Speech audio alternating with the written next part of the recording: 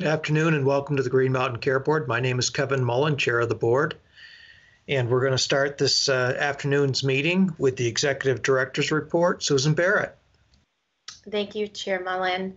I have a few announcements. First, I want to announce a couple of public comments that are ongoing.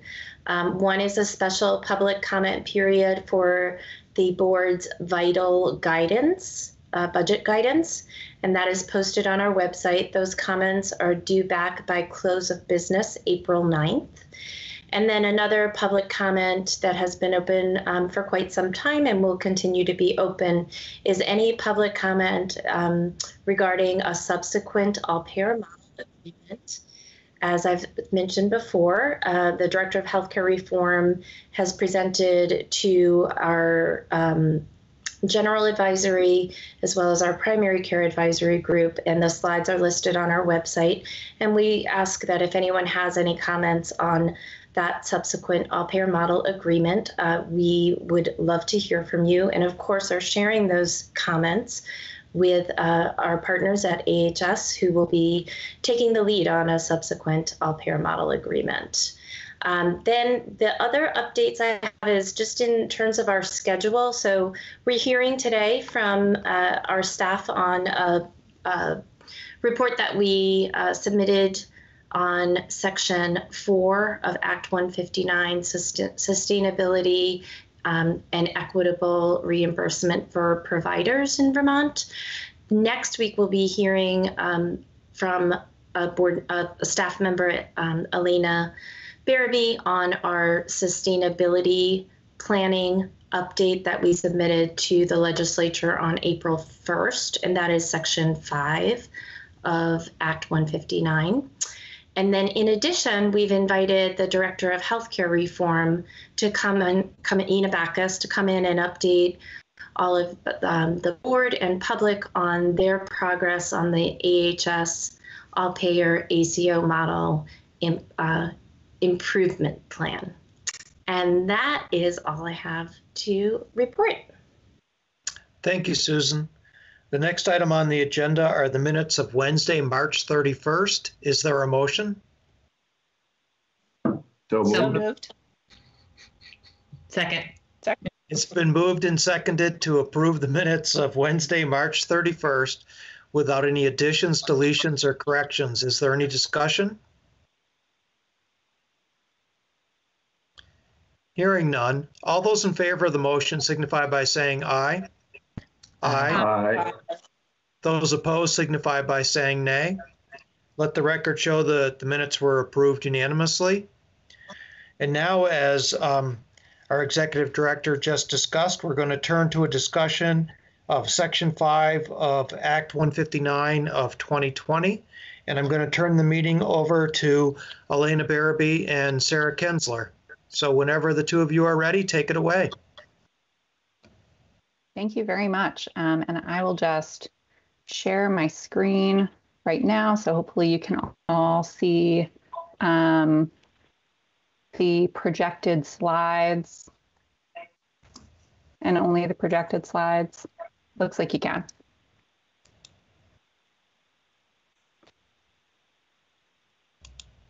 We're good. All right. Fantastic. So for the record, this is Sarah Kinsler, Director of Strategy and Operations at the board. And Elena Barabee, Director of Health Systems Health Systems Policy at the board. And we are here to present on options for regulating provider reimbursement as required in Act 159 of 2020, Section 5. This report was submitted to the legislature on March 15th and is available on the Legislative Reports webpage. We've also included a link on the front page of this document. And I just also want to mention that we've been into Senate Health and Welfare twice now to present the report contents, and we'll be returning there tomorrow. So this is definitely a current conversation at the legislature.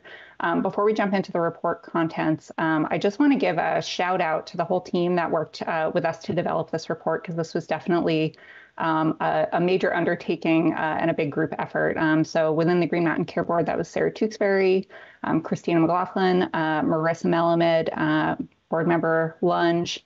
And I also just want to thank our partners at the Agency of Human Services, at DEVA, at DFR, and the private sector stakeholders who weighed in on this report as well. We could not have done it without all of them. So we wanted to ground our discussion today in the statute that directed the board to develop this report. And that's here on the screen. I won't read it for you, but as you know, there have been several reports on provider reimbursements relating to pay parity across care settings or provider sites over the past 5 years or so. The idea behind this report is to take a look at the range of options for regulating provider reimbursement with pros, cons, implementation issues, and costs for standing up this type of regulation at the Green Mountain Care Board. And there are a couple of key points that we want to lead off with when we are presenting this to you. So this report presents regulatory options, not recommendations. We really strived to present a range of policy options for the legislature to consider and to present the pros and cons of each fairly. To date, we've worked hard to be neutral when we've discussed this report in the legislature as well, in part because the board has not yet had a chance to discuss the options or express an opinion or opinions. Secondly, while we worked to lay these options out in practical terms, including funding and staffing estimates for initial development and implementation, as well as ongoing operations, all of the options that we are going to present to you today would require further study. We describe likely avenues for this in the full report, but we really want to highlight that none of these are fully baked yet. And they would all require significant investment in study. In addition, we want to note that the inclusion of public payers in any of these regulatory approaches would require federal permissions, and it's kind of another area to consider and investigate further. And finally, we identified a tension between the goals that are stated in the statute of provider sustainability and reimbursement equity, as well as other goals Vermont and the board have previously stated, including cost containment, the shift to value-based care, consumer affordability, and access to care. No single option can maximize all of these goals. And while the options kind of can be combined and layered, this will add expense and complexity. So you'll see that we come back to this theme of tension, and we'll end the presentation today with a list of key questions we're asking when we're at the legislature. We need to make sure that we prioritize these goals before we can really refine our options.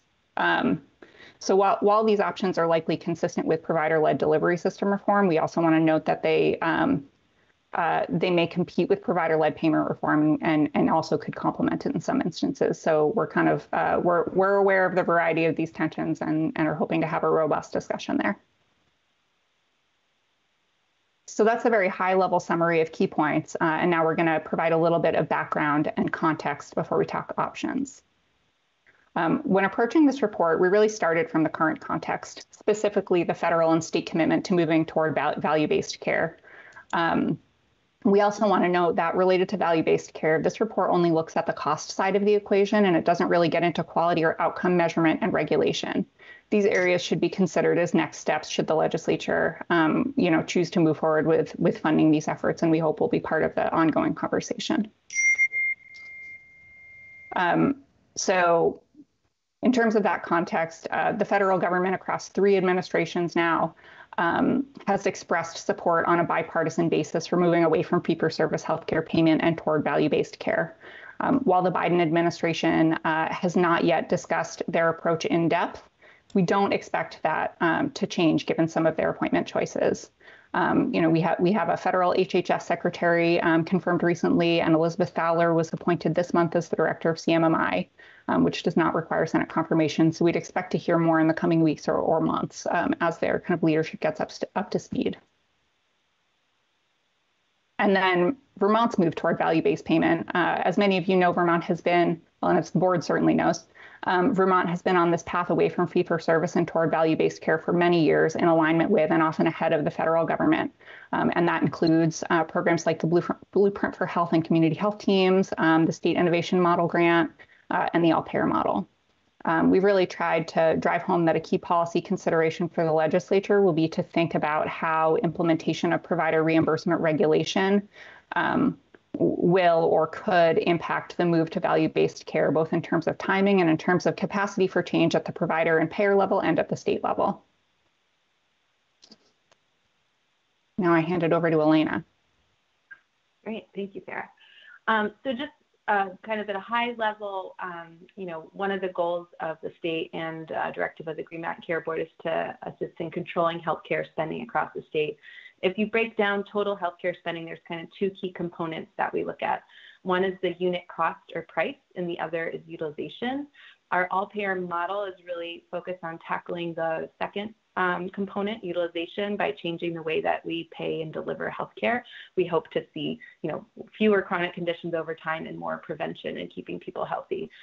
This report really focuses on unit costs. That doesn't mean that these options may not affect utilization. They may, and some of them actually do more than others. But the focus here is controlling healthcare spending through controlling the unit cost or price. Can you go to the next slide? Okay, so to dig in a little deeper into the legislative language here, so it's really about identifying processes for improving provider sustainability and increasing equity and reimbursement. And then we thought most importantly within the context of value-based care that has been such a major component of healthcare reform in this state and federally as well, as Sarah just discussed. And that, we also take into consideration care settings, Medicare payment methodologies, payer mix, and other and very important characteristics for fleshing these objectives out. The next slide. So, we thought it would be helpful to define these components so we have something to kind of anchor back to as we propose or kind of outline a series of options and think about how they could further these policy goals or not. So value-based care we define broadly as the efficient and economic delivery of high-quality care. So does the option move us away from fee-for-service, address utilization issues, and promote services that improve health as opposed to or avoiding spending that does not improve health? For provider financial sustainability, it's really about the provider's ability to consistently cover their expenditures with revenue. So does this option include a provider level look for solvency and consider payer mix and promote predictable and flexible revenue streams to providers? And so this is really important when thinking about whether or not, it's not just your income statement, but also thinking about capital expenditures over the long term. So thinking about sustainability needs to be over a long time horizon and not perhaps on an annual basis as we're used to thinking about. Reimbursement equity, similarly, we took a pretty broad stroke at this without further guidance in the legislative language. So we defined it as equitable payment within and across provider types for care delivery. So does this option address underlying fee-for-service differentials within certain provider types, or move away from site-specific reimbursement, or does it address kind of across provider type differentials, so between different kind of service sectors, if you will, like, for example, primary care and specialty care? Okay, can move to the next slide. So I think Sarah highlighted this a little bit, but these tensions that exist. So there's, not always, but sometimes a tension between provider sustainability and reimbursement equity. So she mentioned no single option maximizes both of these, and some of these could be addressed by layering on some of the proposed or the outlined policy options, but that does add complexity and potentially regulatory burden. So, this report contemplates the ability of each option to address each of these statutory goals within the context of value-based care, but could be refined further. So what we're presenting today is really the high level. There are even more nuanced options within these high level options that could vary on this front as well. Okay, go to the next slide. So we thought it also important to bring forth kind of two other policy goals that are always kind of circulating in the background and also very important to consider, though not called out in the legislative language explicitly, and that's affordability and access. So while we didn't kind of focus on that for the purpose of this report, it is important to remember that, provider reimbursement methodologies will likely impact access and affordability. We did not dig into that, but that is certainly work that could be done. So, while provider reimbursement could have an impact, provider reimbursement alone probably is not likely to solve these really complex issues either. So that's another kind of element. So while intertwined, it won't push it one way or the other. Okay. Back to Sarah. So now before we get into the options, we wanted to kind of set the stage by providing some background on how we have been thinking about provider reimbursement. There are two primary kind of bases that sit at the foundation of provider reimbursement on which payment models are built. The first is cost-based, where reimbursement amounts are based on the provider's historical cost to provide a service or a set of services. Here, prices are based on actual expenses, sometimes blended with that of a peer group or otherwise adjusted. But the biggest example here is Medicare reimbursement for critical access hospitals, which is based on each hospital's historical costs, because Medicare recognizes that these hospitals are serving few patients and not enough to pay for ongoing infrastructure.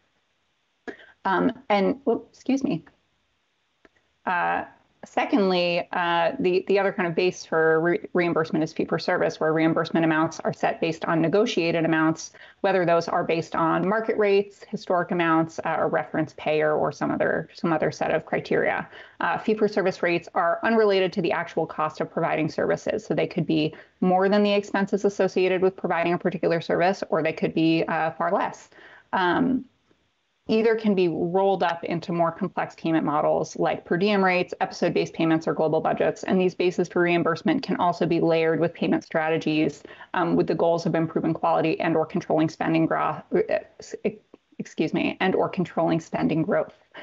These include growth targets or caps, which limit growth trends. It also could include value-based models, which reward or penalize providers based on performance on cost and quality, and or population-based payment models. So then how we're thinking about regulating provider reimbursement.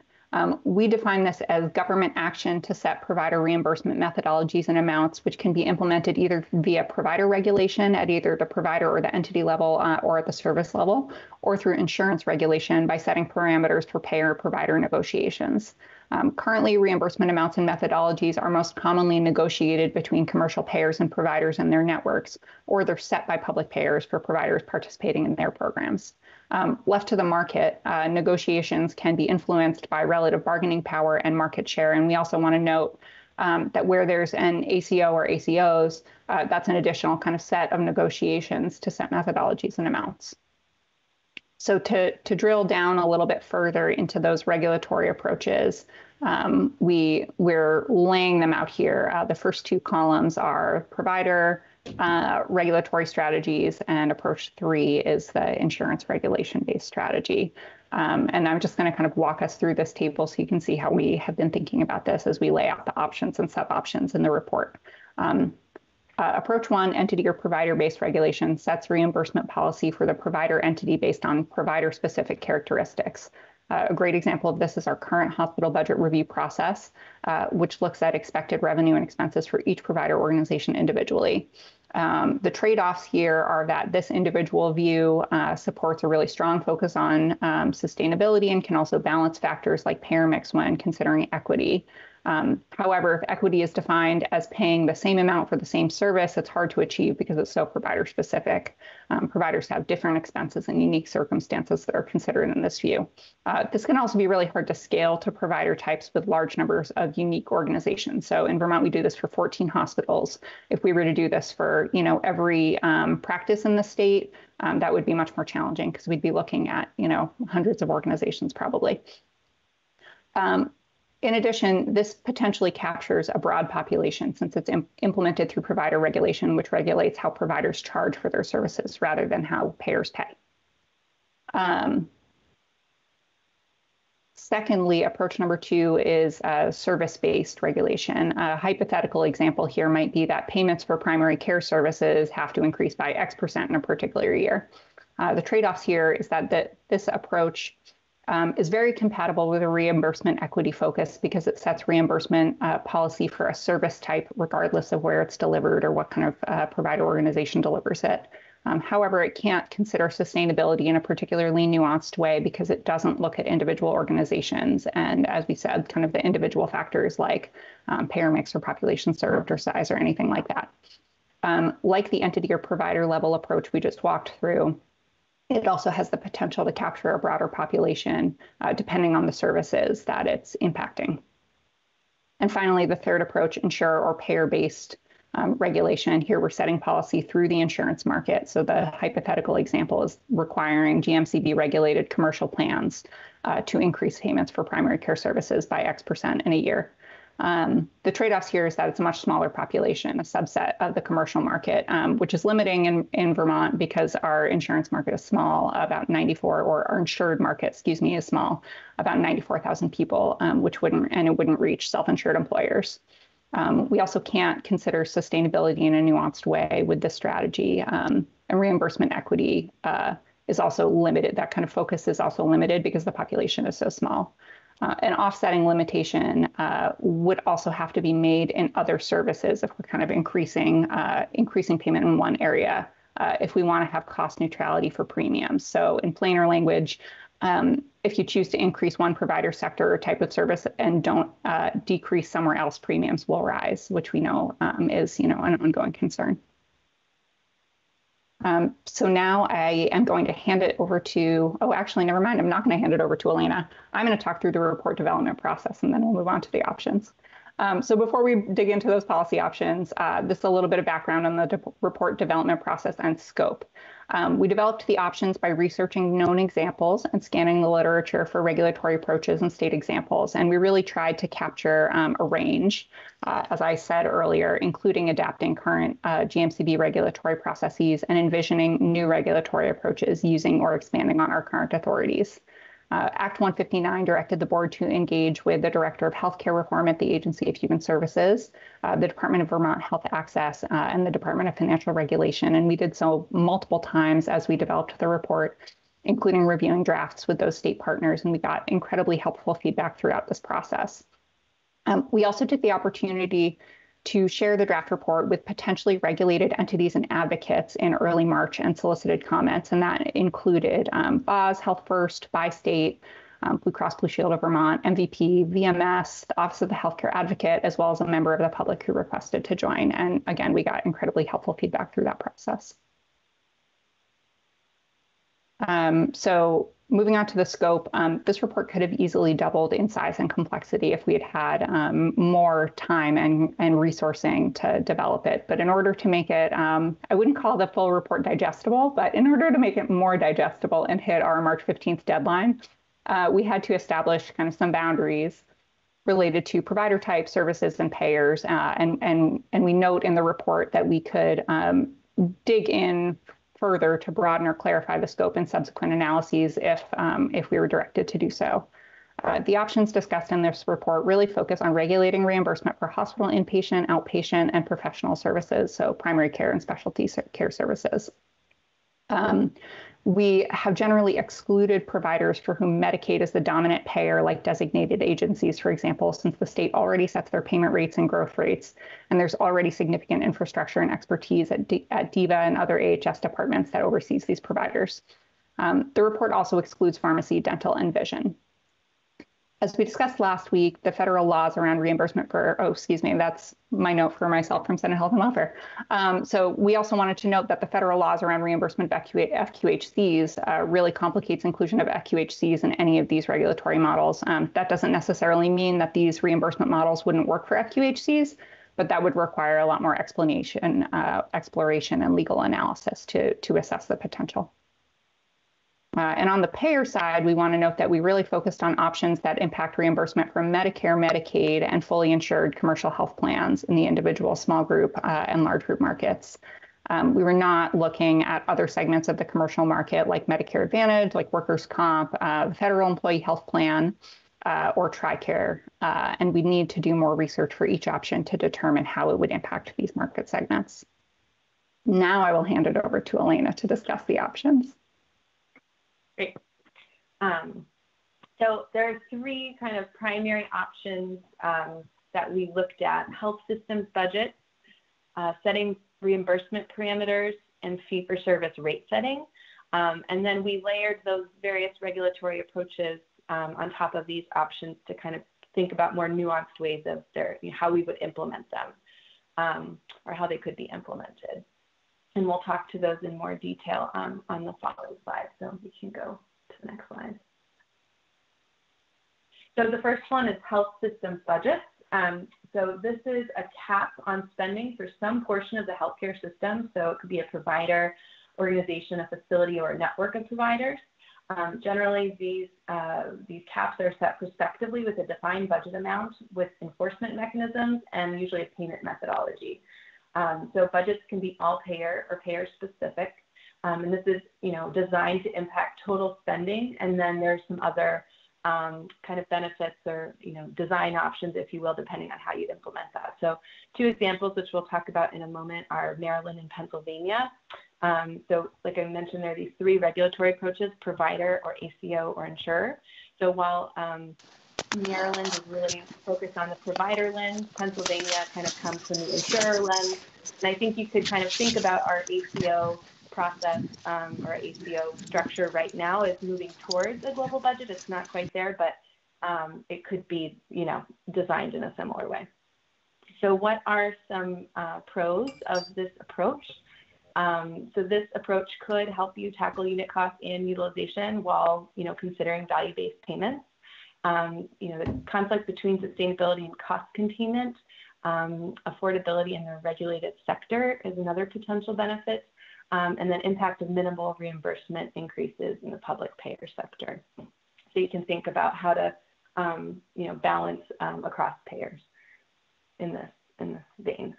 So what are some issues that are hard to address with this approach? So the lack of market power for smaller or unregulated providers. So, if you come from the provider perspective, as Sarah mentioned before, the greater number of providers you have, the harder this becomes because you're setting and regulating a budget of an individual provider. And the administrative burden might be higher for those that enter kind of a regulated process. The cost estimates are below, and so this is kind of one of the bigger ticket approaches because there's a lot of layering and design that needs to happen, both for implementation and then ongoing, because you're not only looking at the aggregate, but prescribing the enforcement and the rate setting methodology. But we can talk through some of the benefits as they're evident and the cons in the other 2 options. So we can go to the next slide, or in the 2 examples rather. So Maryland. Was started from a fee-for-service rate setting. They evolved to a global budget model in 2014, and then to an all-payer total cost of care model in 2019.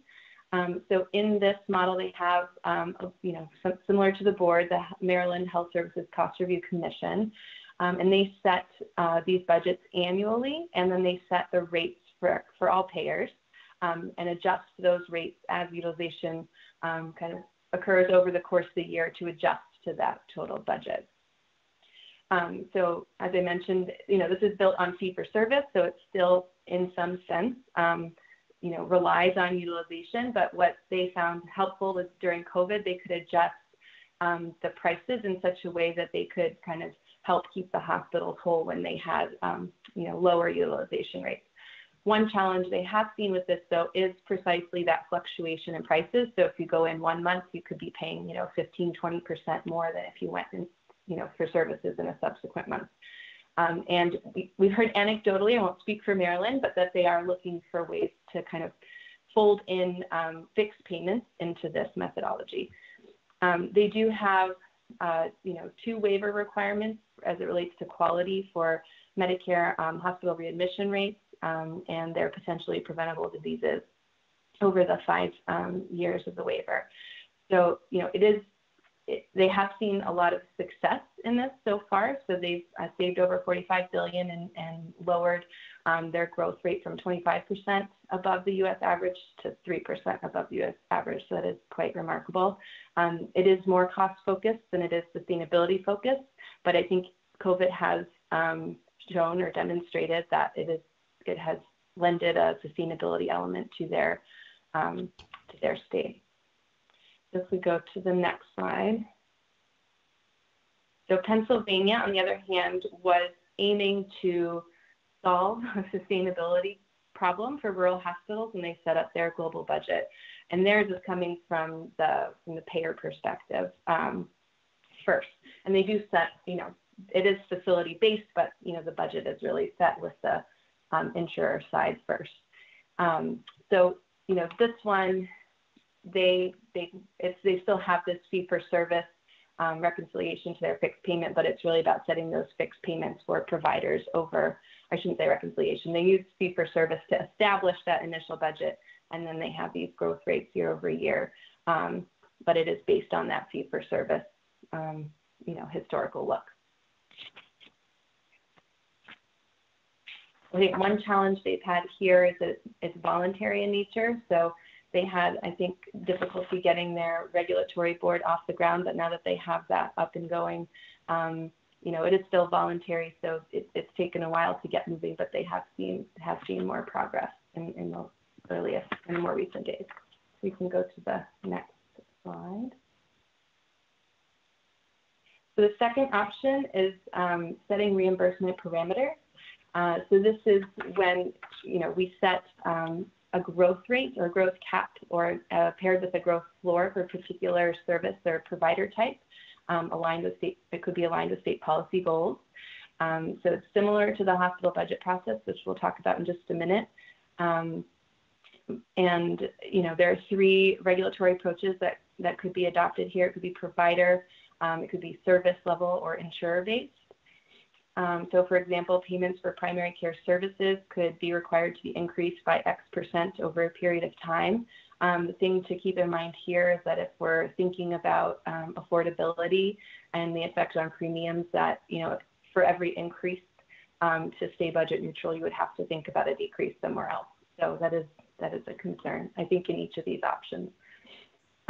What could this help us address is prioritizing growth for certain types of providers or services that we want to see. So primary care is one area that we've talked about extensively, and perhaps limiting growth in other types of care domains. And it highlights winners and losers in certain provider sectors. So that is something to keep in mind. It could balance market power discrepancies to some degree over time, but this would have to be kind of thought through and would be articulated in the kinds of rates you would set and expect to see, or growth rates. What would this not help us address? It's total spending. It's not really, it does not have implications really for utilization, and then the sustainability of unregulated providers. It would not be helpful unless you were a regulated entity. And this is the most affordable of the three options, and certainly there's variation in the design elements as if they were to be further refined and perhaps the regulatory approach, but this seemed to be kind of the closest to what we're already doing in the hospital budget process with some adjustments. We can go to the next slide. So as you probably know more about the hospital budget process than I can lay out here, but we'll at a high level we'll go through the history for some of our other members of the public. So Vermont has reviewed and established hospital budgets since 1983. In that review, the board is expected to consider local healthcare needs and resources, utilization and quality data, hospital administrative costs, and lots of other data. This process came to the GMCB from BSCA in 2012.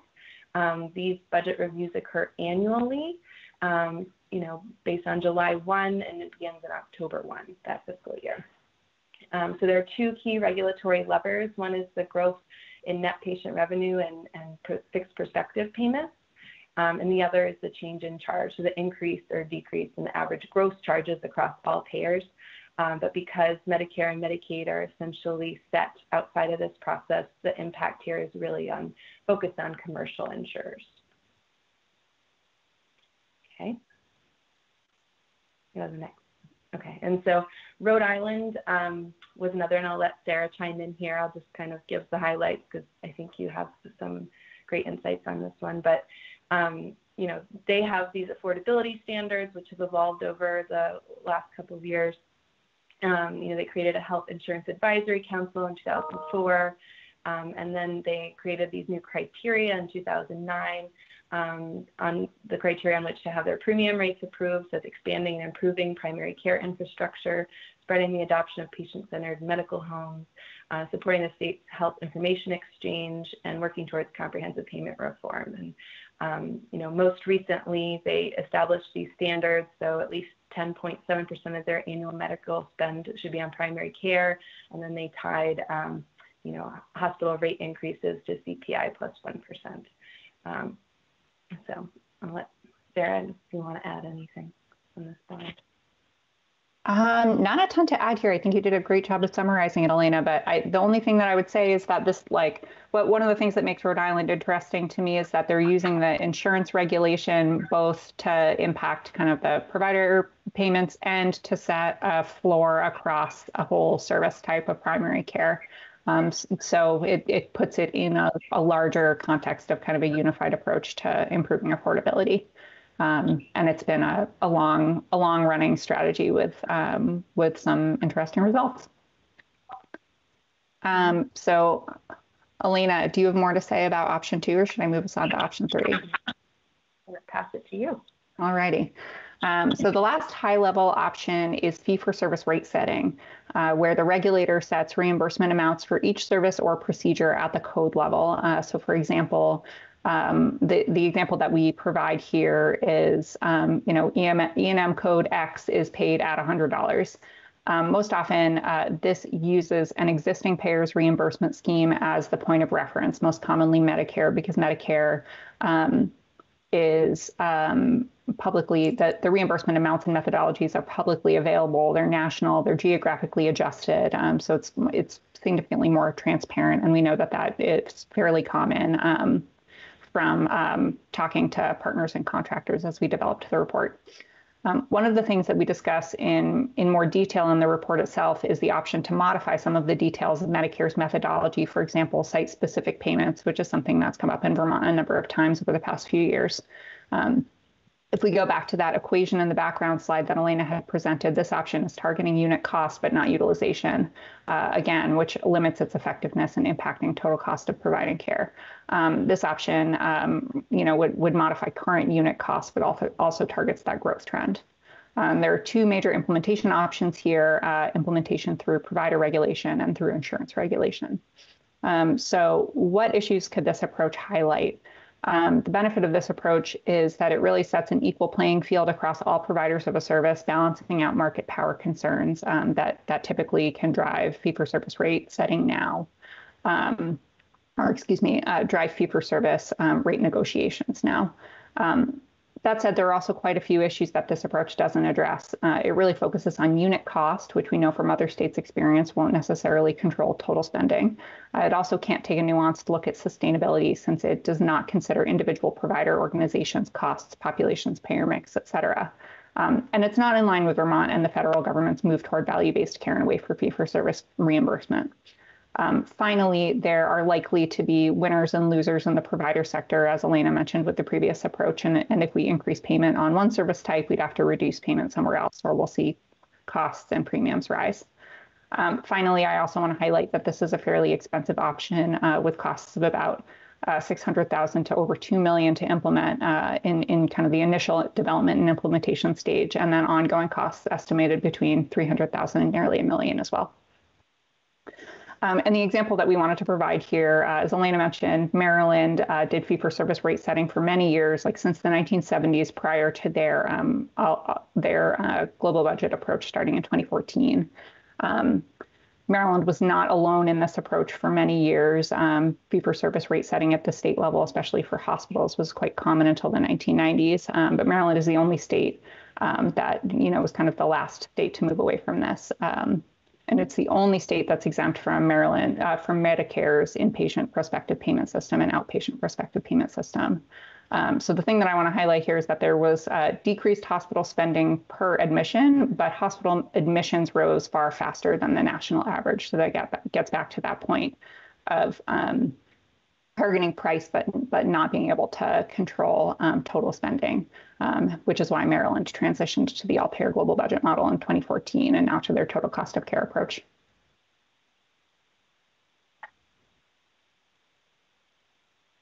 I'm going to hand it back to Elena now to talk about next steps and potential areas for study. Sure. So depending on what comes next in the legislature, additional work or next steps could include exploring these options further and digging into particular model designs, particularly for health systems budgets, which was kind of a very general concept, but each implementation option could look very different and have very different implications for costs and kind of what pros and cons could be, or what we could affect across the system. And then establishing provider types that are in scope and any other policy objectives would be really important for understanding that further. As we mentioned, the number of providers, what level of detail, and what kind of data inputs would affect, all the operational design and costs that would go with that. Further study on implementation, including robust stakeholder engagement to continue to understand implementation challenges. We'd really have to think about impact on premiums, the additional operational costs on providers and insurers, data requirements, the impact on Medicaid budget, and then varied impact on depending on hospital designation. So critical access already have cost plus reimbursement, so versus PPS or academic medical center, these policy options might look very different. And then assess other regulatory intersections would be key to ensuring regulatory alignment moving forward. So, certainly with GMCB's hospital sustainability efforts and a companion report due to the legislature this fall, some of this will kind of be picked up and dug into in more detail anyway in that report, but there's certainly a lot of work to do there to connect the dots. And then implications for all-payer model total cost of care is another area that would be really important to understand, and then ACO oversight and certainly health resource allocation planning. We'll pause there and see if you have any questions. Oh, just kidding. One more slide, but these are, I'll just summarize quickly. So these are kind of key questions back to the legislature that we wanted to pose that are, we thought it's a very important question that they're asking, but there are some additional kind of considerations that need to be taken into account, which is why we kind of did not feel comfortable making any recommendations, and why we kind of laid out some policy options. Cost containment and value-based care have been central to Vermont's health reform strategy, but how should we prioritize, particularly when there might be tensions between sustainability, reimbursement, equity, while balancing affordability and access, like we mentioned earlier. And then how should we define sustainability and reimbursement equity? So we took a pretty general approach, but there could be some, priority setting or particular ways that equity would want to be defined that we could take into consideration when further defining some of these options. And then how should Vermont balance provider-led reform with mandatory regulation? So I think this is really important to think about that today.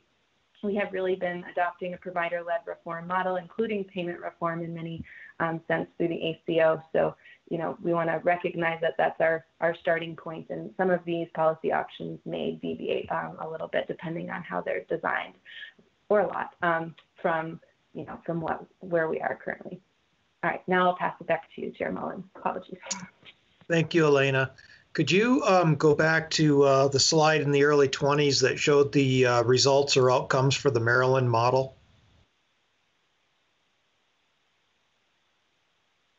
So on this last bullet point on this slide, you have so far, Maryland has saved over $45 billion and lowered the rate of cost growth from 25% above the U.S. average to 3% above the average. Is there something wrong with the grammar here? Because the way I read it is they were growing much faster than the rest of the country, so therefore more expensive, and they're still growing above the national average despite the decades of work that they've done. What am I missing here? Yes, but I think the value for them, at least, is that they've reduced it from 25% to 3%. So they're growing less than they would have been if they didn't have this model. So certainly their work is not finished, and we're talking with our team to learn more about how they can think about population health and fixed payments, as I mentioned before. But I think their work is not done. They did see great results with their hospital readmission rates, and so I think it shows that they've moved the needle, but there's still certainly work to do in Maryland. Well, and Elena, this is Robin. If I may be wrong about this, but isn't this their results since 2014? So it doesn't reflect the rate setting approach prior to that? Yes, thank you. Sorry, Robin, I missed that. Yeah, so I think it was over the last 5 years. It was over, we can double check on the time period, but it was a much shorter time span. It wasn't since over the, since the 70s. It was more recent than that. In the report itself, we included kind of references and further reading for all of these examples so that we can dig into it a little bit more. Readers can dig into it a little bit more. So we can definitely go back and make sure that that's accurate and provide some more information. My memory is that that came from the evaluation of the original hospital global budget model. So pre-total cost of care model.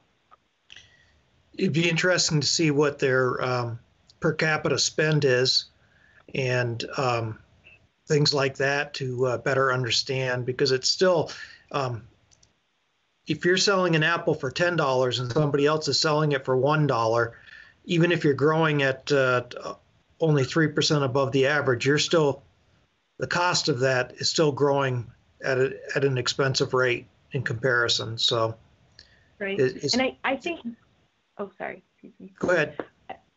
I was just going to say, I think one theme to keep in mind here too is there's a difference between growth rates and absolute value, right, or your base, where you're growing from. So I think one thing that's not always clear or comparable is that base rate. So are you an expensive state or facility to begin with, and then what exactly there might be. It's like many years ago when the federal government locked in the rates for reimbursement for the VNAs, and Louisiana was like $10,000 higher per capita than the others, and they got locked in at that rate. And how is that fair? So just something to consider. Members of the board, questions or comments?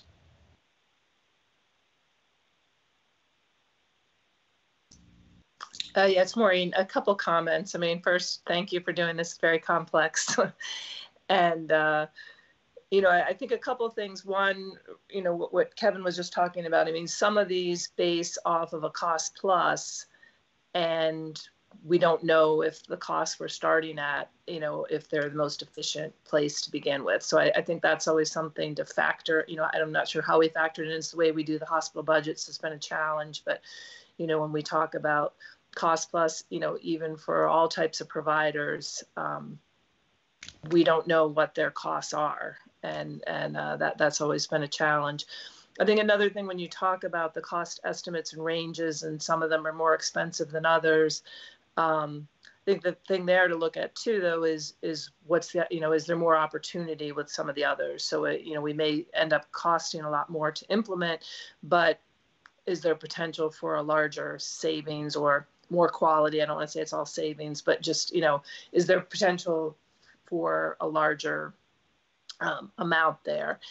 And, I don't know if there's any way to estimate how long it would take to implement these things, so when we talk about the implementation costs and the ongoing operations, are some of them shorter term to implement, others longer?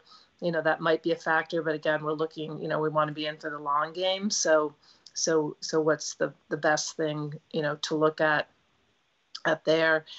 And I think, one other thing it doesn't really seem to be addressing is what's the right level of services throughout the state, and are we doing too much or too little in certain areas, right? We talk about some of the things that maybe hospitals are doing where they're only doing a few of those services, and maybe they shouldn't be doing those and they should be centered at other hospitals. But, really to look at the whole system collectively, and not sure how we factor that in, but a big project here all the way around. So thank you, though. But those are just a few comments. Thank you, Maureen. Other members of the board? Sure, I'll pick up on a little bit of what Maureen was saying. I agree. It would be helpful to understand the time horizon of the impact, the ROI. all of those things. And I know this was just a first pass at a very, very complicated question. So I thank the entire team for doing this. I think there's so much work to consider here. I think it's slide 30. Can you go to slide 30 for a second, Sarah? Yeah, to me, that second bullet point, how should Vermont define sustainability and reimbursement equity? I think you were right to put this on here as, putting it back to the legislature to help us think about how we define that. I think sustainability generally implies generating enough revenue to cover costs, right? And maintain a margin for capital investment in rainy days. But I think we really need to dig deeper on what we mean by sustainability and in particular, what we mean by costs. So, it may not be the current costs that we're seeing right now if the system has fee-for-service driven inefficiencies embedded within it, right? If there's an abundance if there's excess capacity in places, or if there's care that's being delivered at high cost and low quality, right? So to me, I think about sustainability as meaning generating enough revenue to ensure that there's access in our communities to high value, cost-effective care delivered in a timely way in an appropriate setting. And when we think about that definition of sustainability, that's going to require a much deeper analysis to ensure that we have that sustainability, because then we have to figure out what are those essential services, what does access mean, what is cost-effective care, all of that. So really complicated, makes it even, makes that whole calculus much more complicated. And I think the same thing true when I think about reimbursement equity. Equity, generally implies fairness. So what is fair? And I think you raised some of these important questions. Is it paying providers the same price for the same service? You have to consider other factors there. Is it paying, providers based on the cost of delivery? We don't know the cost of delivery. In many cases, the providers themselves don't know the cost of delivery. We've heard from many hospitals that they don't even have, cost accounting systems. Certainly independent providers don't. So it gets tricky, and costs can vary for a whole host of reasons, right? So would we want to have higher payments to compensate for higher quality or greater patient acuity, right? That might work, but then we have to be able to measure that. And when we think about, higher costs just based on, or higher reimbursements based on costs, is that rewarding inefficiency? I don't know. It's going to be very challenging to tell that. And I even think about payer mix being so important. Would you pay two providers the same amount if one, is open to all comers, including Medicaid patients, and another one says, I'm not going to accept Medicaid patients, right? Do they get reimbursed the same amount? And I think those are all such important things to consider. So this is only to say that I think how we define sustainability and how we define equity here is going to be so important for how we move forward with designing policies that will improve both. So really, really good work, and so much work to be done here. And I appreciate all the, nuances here that you've raised, because I think it's complicated. Yeah, I'd like to follow up on that. As I was reviewing these slides and reading the report before that, this all reminded me a little bit about all the moving parts that were in education and property tax reform, back in the 90s, and it never, everybody always had their little kind of marginal plan until the Amanda Brigham decision came along, and it was Brigham versus State Board of Education. And all of a sudden, there was a Supreme Court ruling that basically upended the state's system of educating its children. And the key phrase in that Supreme Court decision was equal access to educational opportunity. And so when I was reading the page that Jess has called up here, I just substituted the words equal access to preventive and remedial care. If we could just get a Supreme Court to kind of mandate that, then a lot of these interacting forces would get resolved in a short period of time. Back then, the court decision came out February 15th, and by June we had a Act 60, which was imperfect, but it started the ball rolling to long-term reform. I was kind of struck between a sentence or a phrase on slide 29 that said, depending on legislative direction, and then going to this slide, the next page, where it says cost containment and value-based care are central to Vermont's health reform strategy. And there's a gap between those two statements. And I'm just wondering if there are things that we and DIVA can do to kind of move this, in important ways from a narrative presentation, which is very complex and very well done, but to one that is, for example, addressing the issue that Jess raised, like the payer mix. It is so striking to me always that in the 2020 report that the budget people presented to us earlier this year for the 5-year trends, we see that that for over that 5-year period from 2016 through 2020, that the total net operating margin across all hospitals was $221.2 million.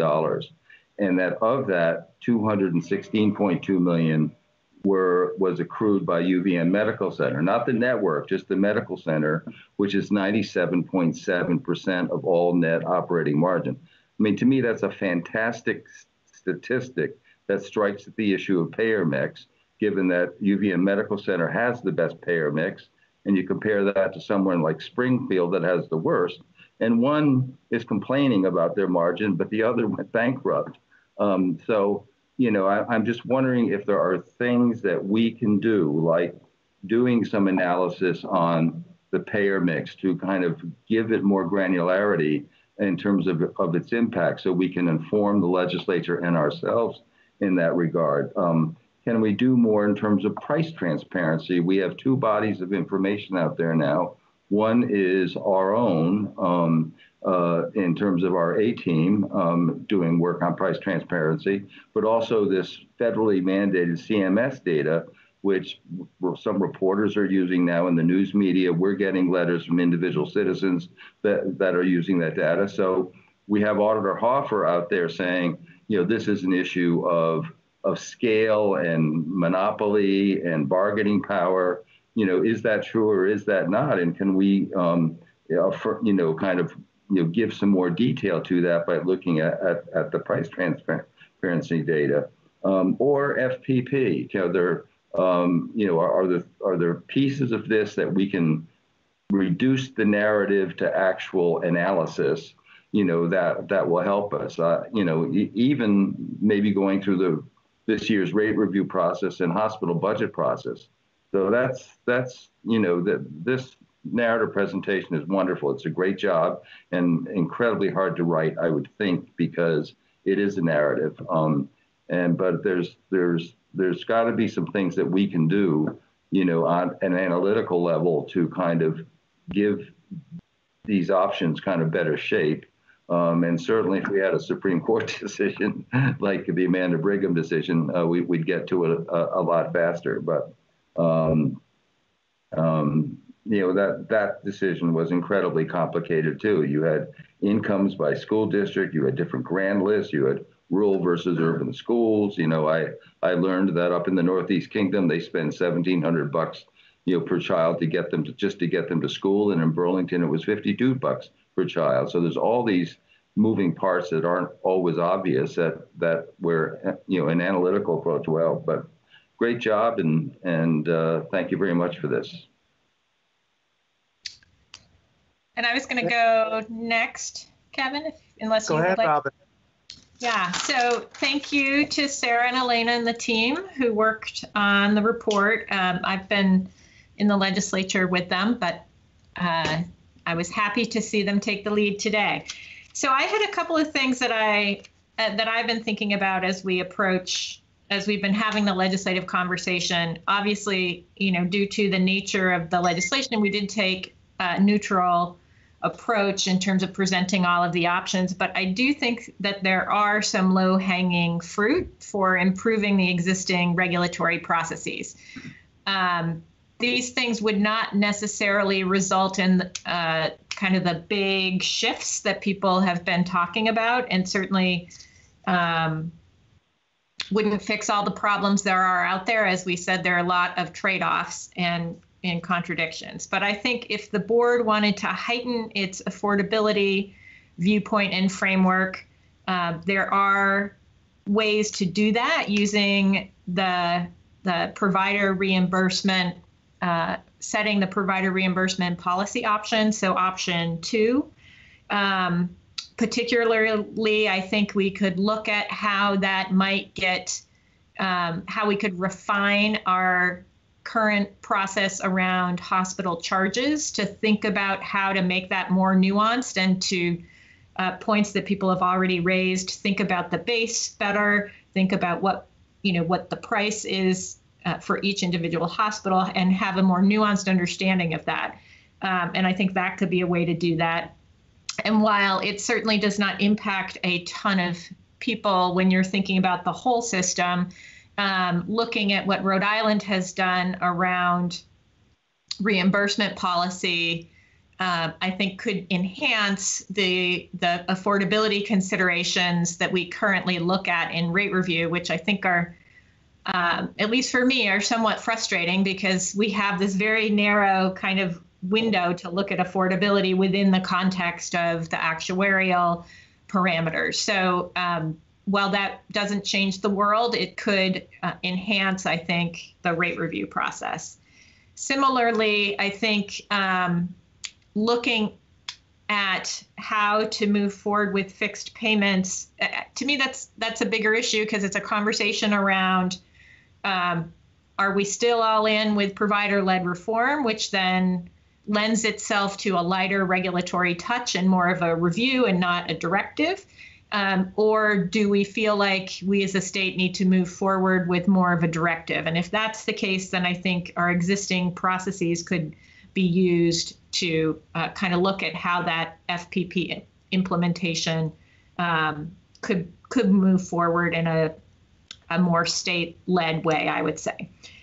So I just wanted to highlight, I haven't made up my mind in terms of what the right or the wrong way to move forward should the legislature want to, or should we want to promote an option. But to me, those are the areas that I think would be baby steps and would both improve the existing processes, not have a price tag that probably kills it at the legislature, and could also move a little bit into considering these issues more broadly than we currently are able to do with our regulatory framework. Thank you, Robin. And I too want to thank Elena and Sarah for their hard work, but I especially want to give a shout out on behalf of the other members of the board to Robin, who tirelessly worked on this project and has accompanied the team to the legislative presentations and has really owned this work. So thank you, Robin, and thank you, Sarah and Elena. At this point, I'm going to open it up for public comment or questions.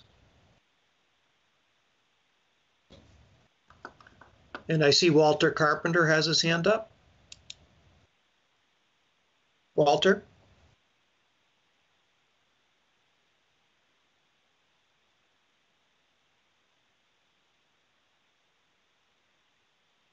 So I still don't hear you, Walter. So I'm going to move to the next person, but come back to you afterwards. So Rick Dooley. Hi, thanks so much for the presentation, the information, and as I'm sure everyone is aware, Health First has been, trumpeting these issues in terms of reimbursement sustainability for, several years now, going back even before certainly the formation of the ACO. I just want to say that in I think it was option 2, there were a couple times that you just referenced, increases in primary care spending. One of the detriments of the plan was that would have to come from somewhere else, that there would have to be an offset. And I just want to point out that that's exactly the point. That's what we're trying to do. That's what all the studies show that we should do. That's what the, some of the Rhode Island program does. It's exactly that shifting into primary care to reduce costs in other places. So I don't see that as a detriment or as a problem with a particular model. And again, we're not endorsing any particular model. Like Robin, this is incredibly dense with a lot of information, and it's impossible really to point to one and say this is this is Eureka, the solution that solves it all. But I think it is important to remember that primary care, was the basis of the all-payer model, the basis of the ACO, and is the basis of healthcare reform. So I think we need to keep that in mind, that increased spending is going to come from someplace else, and that's okay. That's the goal. Thank you. Thanks, Rick. I'll try again with Walter Carpenter. All right, Kevin, it was a mute issue, Okay. as usual. Hey, I was born in the age of record players and phones with cords on them. I'm still trying to get this stuff down. You're not the only one. Yeah. I want to kind of back up what Jen and Tom said, and I like Tom's idea of a court resolution or court decision on a lot of this stuff. I think he's more or less got it there. And I remember when he brought up education, I remember that I had emigrated to Vermont from New Hampshire around that time, and New Hampshire's towns were going bankrupt because of the education funding down there and suing the state. And I remember I was astonished that people were complaining about what was going on with education in those days. But anyway, I want to know that with all this dense complexity that we're going and sustainability and accountability, how we can do this or something, because the people that pay for this are us, and we're the ones that don't understand, if you're not involved in it, don't understand how this stuff really works. And I just ask that when we think of this, when we do this and look at this, we think of the people that pay for it. And I know that the board is stuck between that rock and a hard place, but I just wanted to re-emphasize that. Thank you, Walter. And just as a reminder to everyone, simplicity of the system was a major driver of Act 48. Yeah. I'm not so sure that it's gotten any simpler. It hasn't, I mean. With that, I'm going to go to Ham Davis. Ham? Thank you, Kevin. I've got a couple of questions. I'll start out with this one. I'm curious, I'd ask Sarah, I'm very interested in Maryland. I think Maryland and Vermont are the yin and the yang of trying to figure out how to do all of this.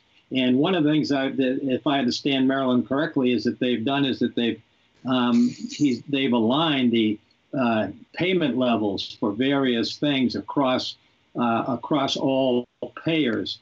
What I wonder about that is, and I wonder because even though they've done that, their state costs are still very high.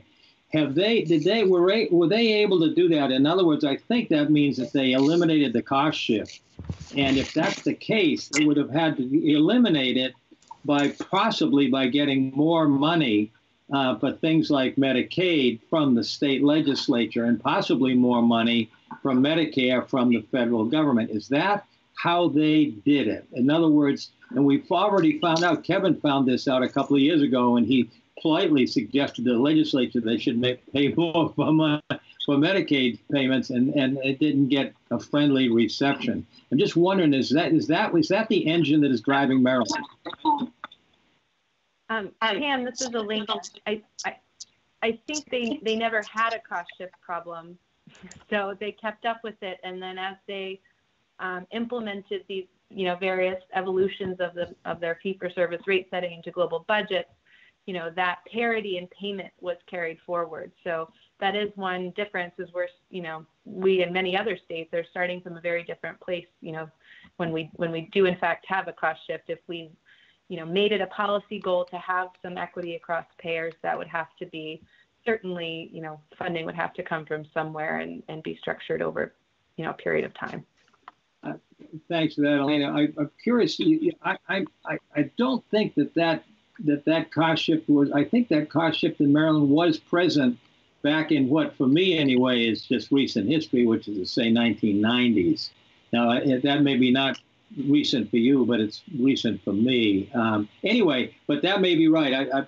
So I thank you for that. I'd like to just check that out. I don't think that there was anybody in the 1980s and the 1990s that had no cost shift at all. At least I didn't know that. I think that the modern Maryland is different. But anyway, I just have chime in, Ham, to talk about that? So they do technically have a small cost shift because they discount the fee-for-service rates that they were setting for both Medicare and Medicaid by, I think it's like somewhere between 5 and 10%. So there is a small cost shift. And we can certainly look into that. But my recollection from our last conversation with Maryland is that because they did it kind of all payer starting in the 70s, they didn't have a big catch up. But we can certainly, you could certainly look at the resources, or we could take another look at that. Well, thanks, Robin. I don't think it needs a lot of work to be done here. I'm just curious about that because the cost shift is a huge irritant for all kinds of reasons. Say Kevin tried to take a crack at it with that letter to the legislature a couple of years ago. So anyway, I just think that's. If you build a solution that requires a big, whatever your solution you build, if you build something that is going to require the legislature to do something affirmatively and spend a lot of money, then the chances of it happening are not good. I have one other question. Can I ask one more question, Kev? Go ahead, Ham. One of the things that strikes me in all of this discussion, and we've been doing this now for many years and so forth, but one of the things that strikes me is that the whole enterprise, everybody, the legislature, the regulatory structure, the law, so forth, all is aimed at, it looks at the Vermont delivery system, as though it was a fairly uniform thing. And I think it isn't. I mean, I think that the way that the University of Vermont works is just the university hospital itself. I'm not talking about the rest of the network, just the university hospital. But for forever, I mean, for all my experience beginning back in the 80s, the way the University of Vermont deals with money is that they pay their doctors a salary, and they pay their doctors a salary. They do not essentially function on a fee-for-service basis within the hospital. They don't do that. Okay. That's very different from, I believe, all the other hospitals, with the exception of Dartmouth, but they're not willing to play anyway. So what makes no sense to me is that you can, the reality is if you want to treat a system, if you want to treat a hospital, you basically have two hospital systems. One, 50% of it is UVM. And the 13 others, the other half. And those other hospitals really are functioning on a fee-for-service basis internally. UVM is not focusing on it internally. And so when you try and compare them, and the Senate Health and Welfare, Senate Finance in 2018 spent half a session trying to figure out how they could make Blue Cross pay the same fee-for-service rate for a doctor's office visit between the two things, and it just doesn't work because the University of Vermont doesn't pay people that way. So if you want to say we have to have equity across all sites, so we want to pay everybody the same, irrespective of the site. The site's different. Burlington is very different from North Country, and so it seems to me that it makes no sense to try and treat them exactly the same. That's just my opinion. Thank you. Thank you, Ham. Next, I'm going to go to Mort Wasserman. Mort. Thanks. I am totally in awe of the team that put this report together, because the situation is so complex. I was just trying to muse about some overarching principles that could be applied here, and then question those very overarching principles. In healthcare, there's this principle: first, do no harm. So the thing I would first consider is doing nothing an option, and I would probably answer that by saying, no, it's not an option, because sustaining the current system that is so poorly put together and so distorted is just not an option. The second thing that occurred to me was using the principles of value-based care while leaving quality completely out of the value equation strikes me as dangerous. So that if you have to leave quality out, you'd better try to imagine what distortions will be introduced that will in fact affect quality. It would be nice to move from anything based on fee for service, and yet I see service type and current fees, unit costs being the basis for many of the possible ways to alter things. That seems to be moving away from population health goals. The notion of provider type is so broad, the way we use it. A provider, as far as I can tell, is anyone or thing that sends a bill, which encompasses the small solo and 3-person practices, going all the way from that to the health network. So maybe that notion itself should be questioned. So finally, I would just say whatever decisions are made or whatever is put into place, if the legislature chooses to put something into place, will result in distortions and will create harm. And it would be good to anticipate those harms as much as can be possible so that one can consider how to address the damage that is done when you reform the system. That's it. I will just, I just wanted to comment on, those are very helpful comments, and we did think about quality in a robust sense, but for the purposes of our timeline, we're unable to kind of weave it in here as explicitly as we wanted, but it was definitely feedback we gave to the legislature that, you know, if you are really going to dig into value-based care, that is absolutely something that needs to be layered into each of these options. And I don't, you know, I think in the actual report, if you look in the full report, we do talk about that a little bit. Like some of these options are more amenable to kind of a value-based care or quality focus, and some of them, you know, it's not at odds with, but it wouldn't have the same kind of complementary aspect as, you know, for example, like global budgets are trying, you know, really set up to have those quality components, particularly in the Maryland and the Pennsylvania models. But that's certainly an area that warrants further research.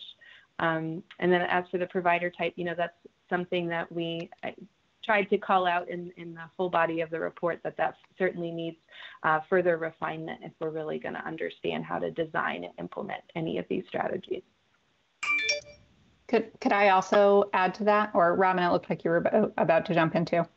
You go ahead, Sarah. Okay. I was just going to say that from my perspective, I think quality could potentially be layered onto any of these models, whether that looks like something like, you know, a health system budget, as Elena mentioned, where it's really kind of like part of the fabric, or whether it's something that's built on top, like, you know, a pay for performance or quality withhold or something like that. You know, there are things that we can do to layer different models on top. And as we said, the report itself is like, you know, 100 slides, because there's so much complexity that we did dig into and that we could dig into. The other thing that I want to highlight is when we talk about those, you know, potential distortions in the report itself, which goes deeply into the 8 kind of sub options that I'm projecting up on the screen right now. We do include pros and cons for each of those options. So we've tried to kind of highlight some of those distortions where we can already see them. But one of the things that we are thinking about as we propose areas for further study and as we kind of ask the legislature for direction on where to go next is making sure that we would be identifying those distortions in advance and doing the analytic work prior to, and doing the policy work prior to think about how changing the incentives will, or how changing payment will change the incentives and could impact quality. Okay, is there other public comment? Ham, is your hand up again? Yes, sir. I'd just like to ask whether you're going to make a recommendation among these options, Kevin. At this point, we haven't been asked to make a recommendation, Ham. Okay. Okay. Thank you.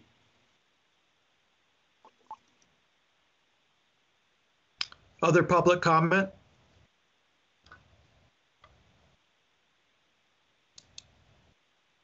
Well, Kevin, this is Mark.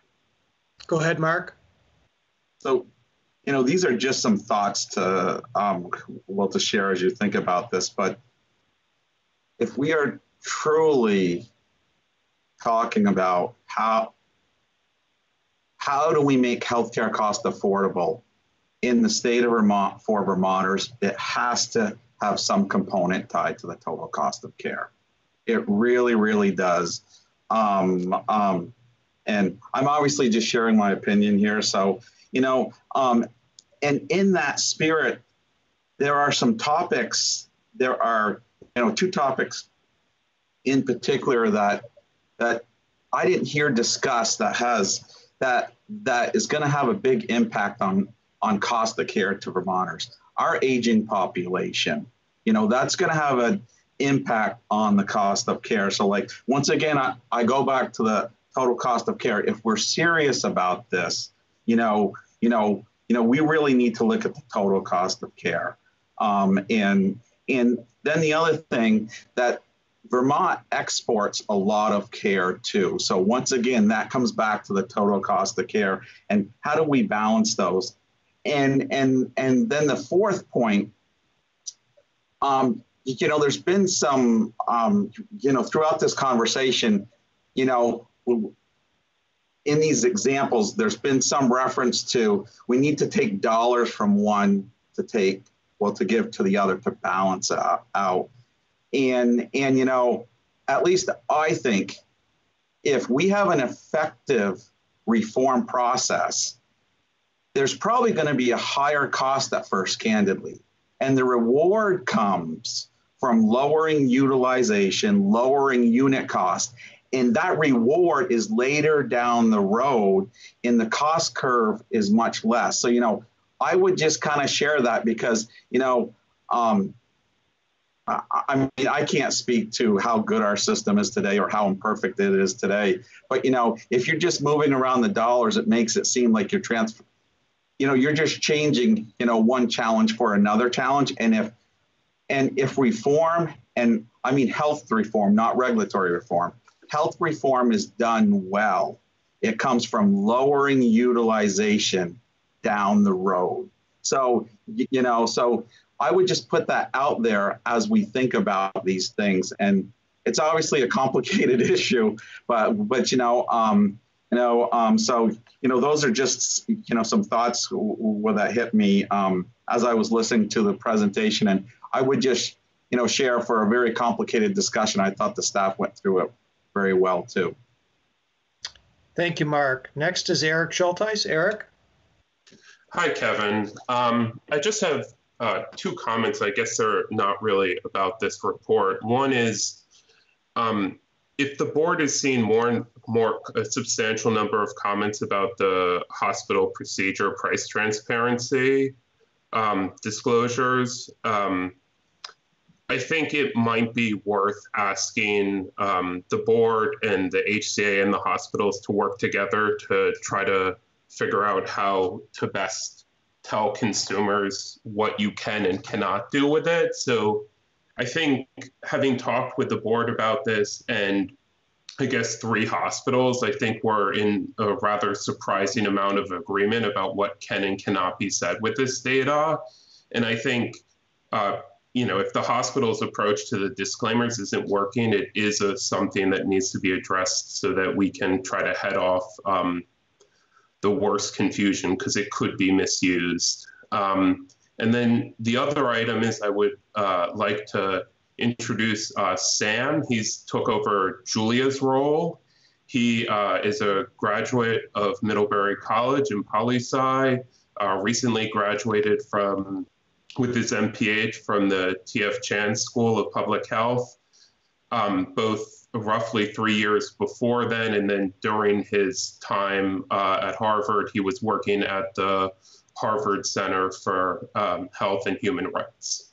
And I'm sure everyone will be seeing a fair amount of him in the upcoming years. Can Sam go on camera so we can see who he is? Nice to meet everyone. Thanks so much, Eric. There he is. Okay. Other public comment?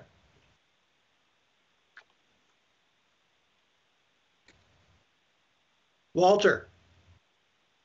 Hey, Kevin, I just wanted to make a comment here when we talk about utilization. I thought the purpose of a healthcare system was utilization and not lower utilization. Lower utilization translates into claim denials, translates into deductibles, which are made to stop people from using the healthcare system. So I asked us to think about that. I'm a victim of claim denials. I know very well what they're like. I just had to fight one this year, and I'm even on Medicare now. It's a good point, Walter, but there are a number of studies that point to unnecessary utilization as well. So you have both problems. You have people being denied proper utilization, but you also have improper utilization that doesn't result in better results. So it's about getting the right care at the right time in the right setting and making sure that that care is coordinated and making sure that it's early enough so that it doesn't become the more expensive care. So it's a very complex situation when it comes to utilization. Nobody's trying to deny utilization because that goes against our aims of quality and access. But at the same time, you have to recognize that there is room for improvement in the system. Other public comment?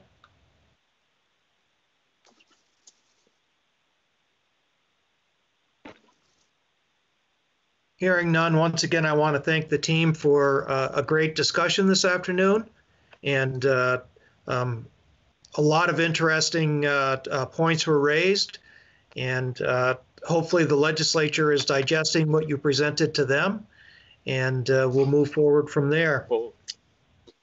Oh, did I miss someone?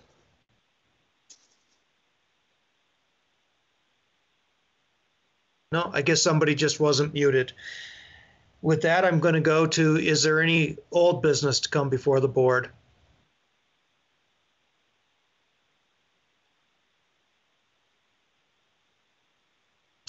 Hearing none, is there any new business to come before the board? Hearing none, is there a motion to adjourn? So moved. Second. It's been moved and seconded to adjourn. All those in favor of the motion signify by saying aye. Aye. Aye. Those opposed signify by saying nay. Thank you, everyone. Have a great rest of the day.